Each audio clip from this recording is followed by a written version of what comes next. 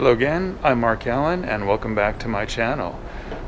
Today is part 2 of the series focusing on downtown Palm Springs.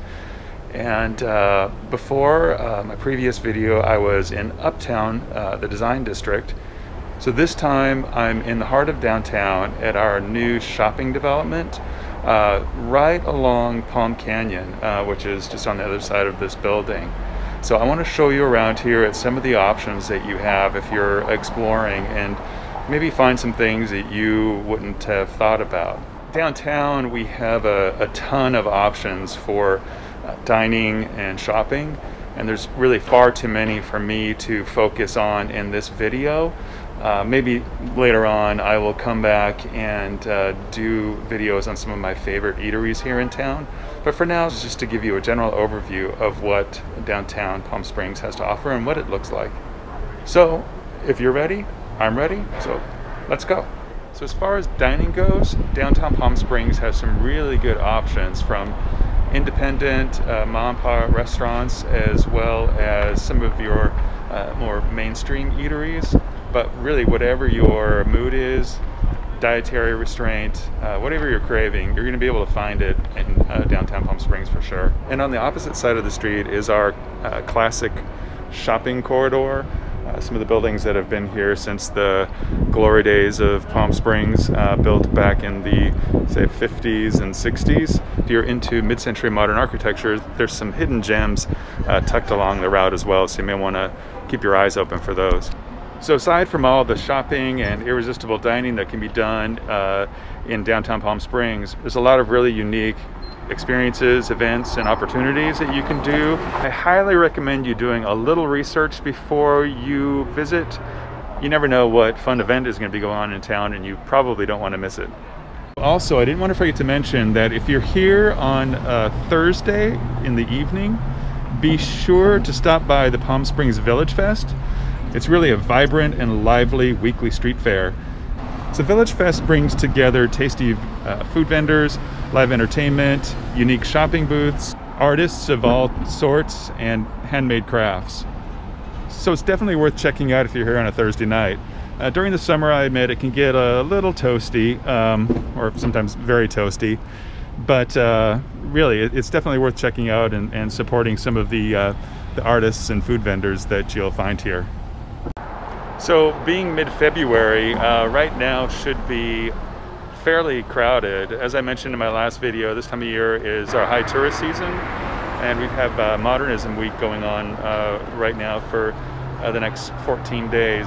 But due to COVID, that's of course not happening. But if you're here mid-February, definitely check out Modernism Week, and I'm going to put a link in the description of this video. It's something you should really check out if you're here in town that time of year. Also, depending on when you're here, we have some pretty amazing parades going on our main street down on Palm Canyon Drive. If you're here at Christmas time, there's a really charming Christmas parade that you really have to check out. I think that's generally the first weekend in December. So all in all, I mean, there's never a dull moment in Palm Springs. You really are going to find lots to do, lots to see, great food to eat, great bars, great shopping. So Palm Springs is also very bike friendly. Most of the streets have bike lanes dedicated for bicyclists, so that's always something you want to check out if you want to get a little exercise as well. Before you start exploring Palm Springs, you may want to come down and visit Wellwood Murray Memorial Library. It has a small guest information center inside, and you can pick up brochures on things to do in the local area. I know they have information on some great walking tours and city tours in general that you can book. But of course, right now all that stuff is not going on because of COVID. But hopefully by the time you're here, that will be back open and you'll be able to explore and dive in a little deeper into Palm Springs. One of my favorite places in Palm Springs has always been La Plaza. And even before we moved here, this was one spot in downtown Palm Springs that always really caught my attention. I didn't know anything about it. It was completed in 1936 and designed by famed architect Harry Williams. It was really one of the first of its kind outdoor shopping centers in the US. And today La Plaza offers a diverse blend of shopping, dining, recreational activities, and it's in between Palm Canyon Drive and Indian Canyon Drive, just above Arenas Road. It's got beautiful landscape courtyards, themed lighting, and details reminiscent of Palm Springs in its early years.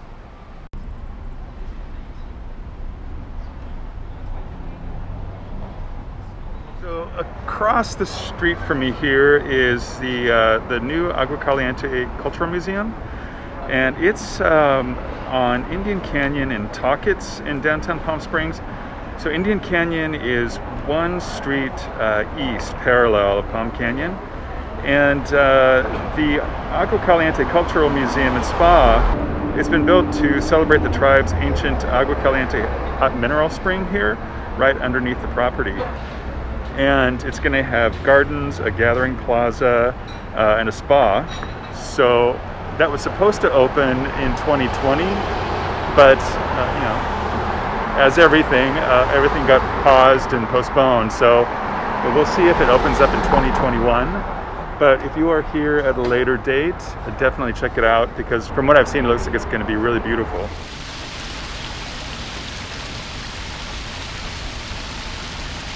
So Palm Springs also has its own Walk of the Stars. As you probably know, it was once the playground of the rich and famous movie stars. Came out here in the 50s, 60s. This was a place for them to get away from their busy Hollywood lives. The Palm Springs Walk of Stars honors over 400 accomplished and cherished celebrities. So look down while you're walking, you never know whose star you're going to see.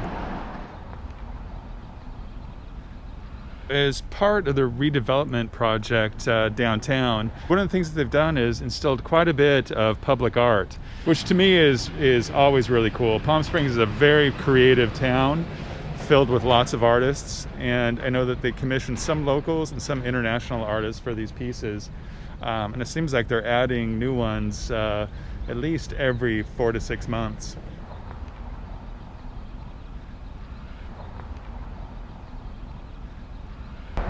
And speaking of art, the Palm Springs Art Museum is right behind us, and I definitely want to get a little closer and tell you about what's inside. The Palm Springs Art Museum has a really amazing collection of art. Our little town really knows how to do it right. Inside you're going to find an ever-growing collection of permanent pieces. I believe they have over 12,000 permanent pieces, if I remember right.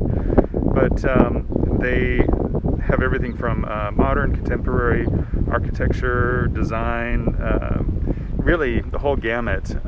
For a small town, Palm Springs really does have a world-class art museum. So of course, like everything else, the museum is closed right now due to COVID. But if you're here and you love art, definitely check it out. On Thursdays, they have free admission from 4 to 8. And I think, if I remember right, they also have free admission second Sundays of every month. And across the street from me here is where our new community park is coming in. It's going to be pretty cool. There's going to be a waterfall coming off the parking garage, from what I understand. There's going to be like a rock face and a waterfall coming over that. Wandering paths, gardens, and places for people to just sort of reflect. So I know it doesn't look like much of anything now, but from what I've seen from the artist rendering, it's going to be pretty cool. I'll see if I can find that online and post it here in the video for you to take a look at. And also, if I'm not mistaken, Forever Maryland is going to be back here too. So Forever Maryland is a giant statue designed by Seward Johnson. It's a representation of that iconic image of Marilyn Monroe in The 7-Year Itch, where she's on the subway grate and the gust of wind catches her skirt. So some of you may be familiar with that. It was here when we moved in 2012, and then she left town in 2014, I believe. But the city has bought her, and she's coming back here permanently next month. So if I can catch the timing on that, I definitely want to come down and shoot a video of her being installed. So one of my favorite places to get a cocktail in Palm Springs is High Bar here at Hotel Rowan. We're up on the 7th floor above the city, and it's really a perfect place to come and watch the sunset go down, do some people watching, and if you are staying here, it's probably one of the best swims here in town.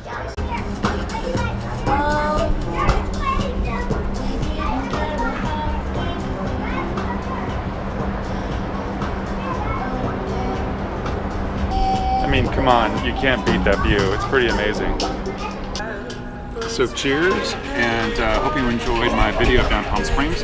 I've got my favorite cocktail, a pineapple margarita. So if you did enjoy the video, please like and subscribe as usual. And I hope you can make it to our wonderful city of Palm Springs very soon. Cheers.